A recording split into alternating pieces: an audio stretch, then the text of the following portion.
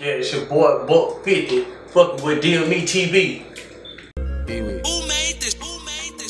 Way too much flex, not enough hustle. Things are working out, I got it off the muscle. Just a year ago, I was knee deep in the struggle, but now they looking cause they never know. BUCK5IFTY, what's poppin', bruh? What's good, what's good? Nah, man, just cooling out. Come check you out, see what you got going on. So, for the people, man, don't know you, tell them who you are, man, where you from. Alright, yeah, I'm BUCK5IFTY.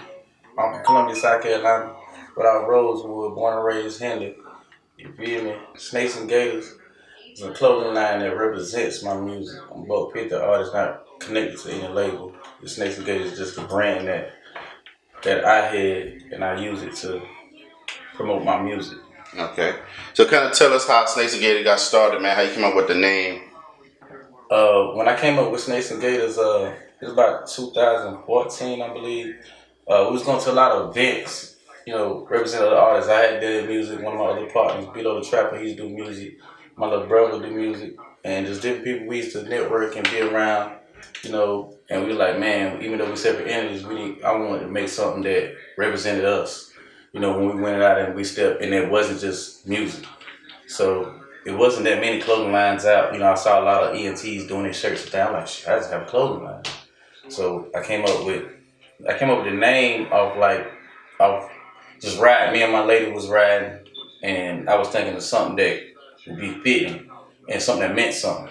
So I thought of snakes and gators, you know, and thought of a metaphor, you know, because snakes are crossing, you know what I'm saying? You never know with a snake, it might be friendly, but you never know what it's going to do in the end. A gator, you're going to respect what it is because you already know what he kind of do, he about business. But most of the time, the gator chilling. You feel me, when he bother you, you don't fuck with them. So, you know what I'm saying, came up with Snakes and Gators Company, you feel me, as a clothing company. And started making t-shirts. I sold shirts for about 5-6 months. And then kind of died out for a little bit because, you know, the team kind of separated. Okay. So I know you rep Henley Homes. I'm not from Columbia, so you could kind of explain that, man, the area of Henley Homes and how I was growing up in Henley Homes, man. Yeah, man, I was born and raised in Henley from 84 to 2000. You feel me? Right out Rosewood. It's crazy out there, you know what I'm saying? Raised around drug dealers, crackheads, niggas that rob people, you know what I'm saying? There's good people out there too, you feel me? I was involved with a lot of after school programs, things in the neighborhood, and I used to be around people that did what they shouldn't do sometimes, and at an early age, you know, my family was into a lot of the streets, so kind of raised around it, so, and if you in that bad, you kind of succumb to it, but I didn't fall full into it, but dabble here and there, you feel me? Word, that's what's up, man.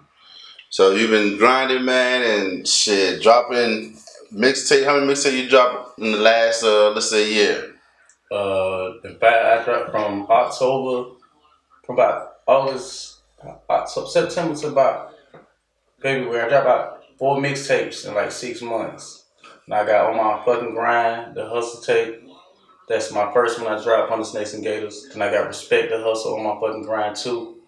Then I got On My Fucking Grind 3, the Pressure tape. Then I got the BUCK5IFTY tape that I dropped on Valentine's Day. I just dropped recently. You know what I'm saying? It's all on that pip. And I also had one of my older mixtapes, White Eyes and Gold Rappers, that had been on that 2013. So that's a throwback right there. But last year, yeah, I just dropped 4.